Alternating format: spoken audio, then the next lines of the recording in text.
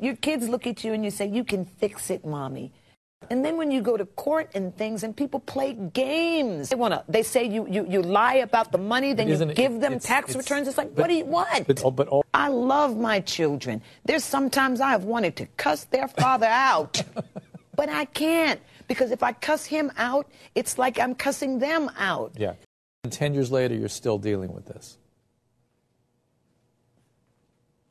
Yeah.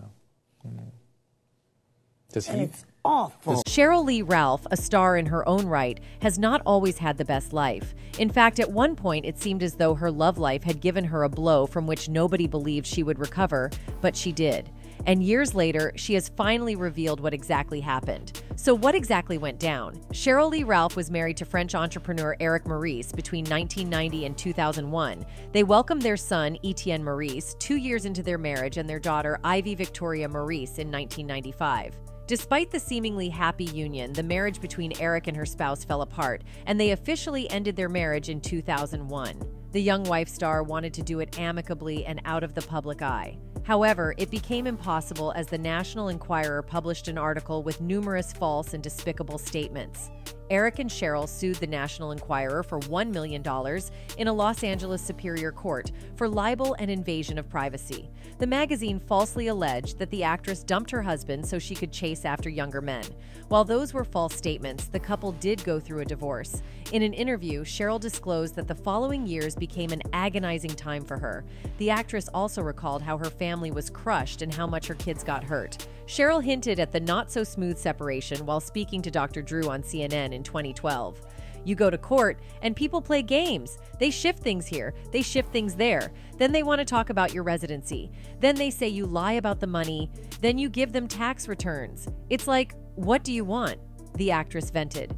She also said there were times she wanted to curse Eric out. Of my children, there's sometimes I have wanted to cuss their father out, but I can't. Because if I cuss him out, it's like I'm cussing them out. The former Moesha star also said she hated that her children had to be kids of divorced parents.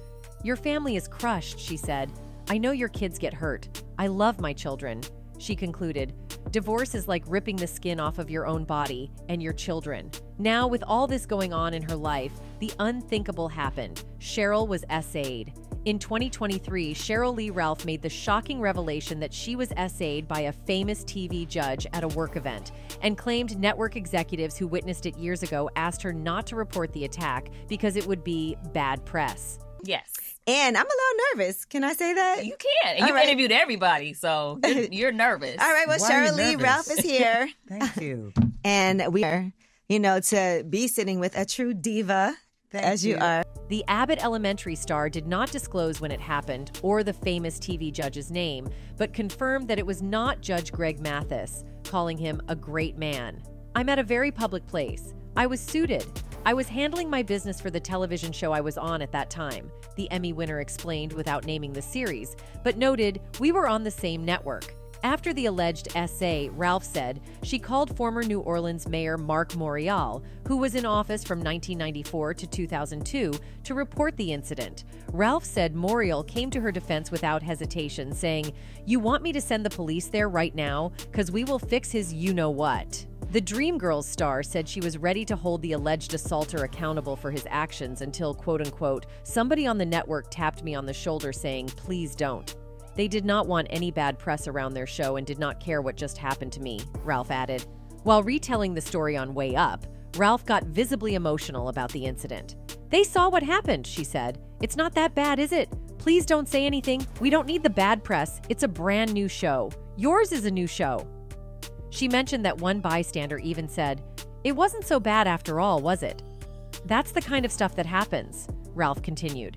"That's what makes it hard for women to speak up about these things." Unfortunately, Ralph said she was also SA'd in a separate incident by a man she didn't know, and admitted that the horrible experience made her question her own wardrobe.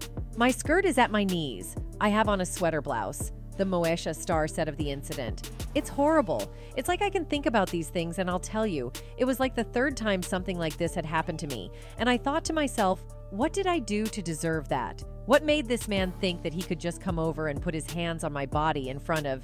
He didn't know me. Ralph said she eventually had the opportunity to confront her assaulter, who did not remember any of this. Years later, I was in a situation where that man walked through the door, and he sat down at the table across from me, Ralph said. I had to confront him about it. I had to let him know what he did that night. Do you want to know what was the shocking part? Ralph said on the podcast. Everybody around the table was appalled that I would stand up for myself. They told me that I should be ashamed of myself, and why would I even bring that up, and at the dinner table? In this period, life was pretty difficult for the actress, but she found her way out of it. What's more, she chased the twinkle in her eye, signaling she was down but not out. She didn't let the divorce be the death and walked on the road to healing alone. Eventually, she found a new love. Sheryl Lee Ralph and Vincent J. Hughes met via a mutual friend and immediately hit it off.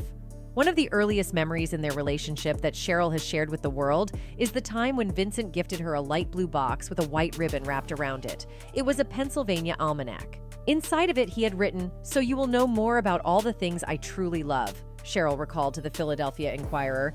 I was so fascinated that this man wanted me to know right off the get-go that I am all about my state and I love my city, she gushed. The pair walked down the aisle in 2005 at the First African Methodist Episcopal Church in Los Angeles. Sheryl went all out for her special day, wearing a silk Tadashi gown with Swarovski crystal-covered straps. She finished her regal look with a $16,000 Mikimoto tiara decorated with pearls and diamonds. When asked about their secret to success in a 2020 interview with Essence, they said communication and devotion to their mission is key. You've got to be able to laugh together and really communicate with each other. Bad communication will mess everything up, Sheryl explained. We believe in each other's mission and each other's work, and we're both very focused on our children and our family, Vincent added. I think that really is the foundation. I like what Sheryl's about. Even when we don't want to communicate with each other, we do. We pray for the strength to always turn toward each other when we have differences. People have a tendency to turn away. It has worked for us. I can tell you that. With each of their divorces in mind, Sheryl and Vincent agreed to attend relationship counseling together to ensure they blended their families appropriately. It was because we've both been married and divorced before and we had children to think of, Vincent told Essence. Sheryl agreed. We knew the pain, but we knew we loved and respected each other immensely. We hadn't even talked about marriage, but we knew we wanted to go to relationship counseling. If you're honest in your session, you're leaving everything wide open, she said. It was a way to really reveal ourselves to one another with guidance. It was extremely helpful. I would encourage counseling whether you have a blended family or not. Now, Sheryl's marriage to Vincent is quite peculiar, according to fans. She and Senator Vincent Hughes live and work in different parts of the country, but despite it have managed to maintain a nearly 19-year marriage. Ralph is based primarily in Los Angeles, while Hughes is mostly in Harrisburg. Vincent and I have been married going on 19 years. We've been together 21 years. Abbott is shot in Los Angeles. My husband, as a senator, is always in his capital, Harrisburg, Penn. So I don't know what magic people think we're going to do, said Ralph. She went on to say that the couple see each other every 2 weeks on average. The only time they've been in the same place for an extended period was during the pandemic lockdown. First of all, 20 years, keeping this marriage together, you have to be together some time, she told the Philadelphia Inquirer in a past interview. Vincent is not able to leave the state the way I can leave the state. In fact, in 20 years of our being together, I'm going to say my husband has maybe been in California maybe 25 times. That means I'm in Philadelphia every 2 weeks. She also explained that fans often wonder why she's there when they see her. It's always like, what are you doing there? I'm married to Sen Hughes. I live here. Long distance can't be easy, but the two are making it work. So they're certainly doing something right. In any case, aside from finally getting it right in love, Sheryl Lee Ralph has also pretty much had a successful career. Ralph, born in Waterbury, Connecticut, entered the world as the daughter of Stanley Ralph, a college professor, and Ivy Ralph O.D., a Jamaican fashion designer renowned for her creation, the Kariba suit. Growing up, she shared her journey with a younger brother, Michael Ralph, who later pursued a career in acting and comedy. A genetic analysis revealed her ancestral ties to the Tikar people of Cameroon. Her upbringing spanned between Mandeville, Jamaica, and Long Island, shaping her diverse cultural background. She attended Uniondale High School in Uniondale, New York, where her talents flourished. In a high school production of the musical Oklahoma, she stole the spotlight portraying Otto Annie. Graduating in 1972, she not only earned her diploma, but also the title of Miss Black Teenage New York. Setting a remarkable record, Ralph became the youngest woman to graduate from Rutgers University at the age of 19. Her time at Rutgers was marked by accolades, including the prestigious Irene Ryan Acting Scholarships, awarded by the Kennedy Center American College Theater Festival.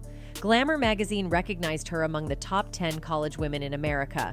Initially drawn to the field of medicine, Ralph's trajectory shifted after encountering cadavers in a pre-med class and winning a scholarship at the American College Theater Festival.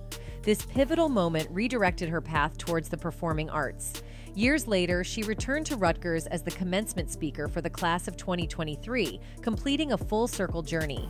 Her professional journey commenced in the 1970s, marked by appearances in the 1977 American crime comedy film A Piece of the Action, directed by Sidney Poitier.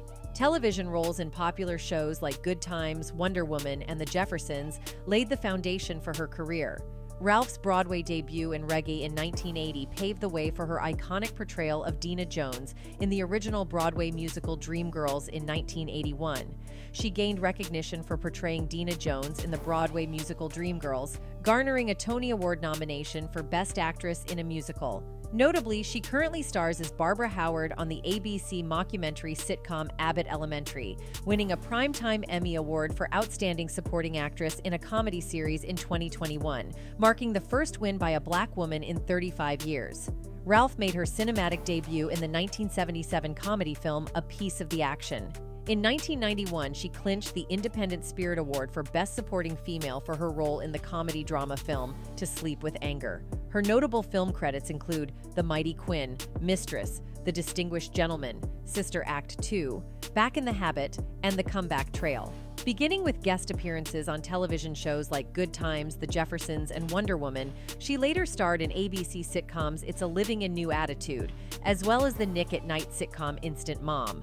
Her portrayal of Dee Mitchell in the UPN sitcom Moesha earned her 5 NAACP Image Award nominations. Ralph's Broadway repertoire includes Muzzy Van Hossmere in Thoroughly Modern Millie and Madame Morrible in Wicked. Furthermore, she has produced Broadway plays such as Thoughts of a Colored Man and Ohio State Ems. Despite the setbacks she has experienced in her life, Sheryl Lee Ralph is determined to continue being successful in her career and family life. Anyway, that's it for this video, folks. Bye.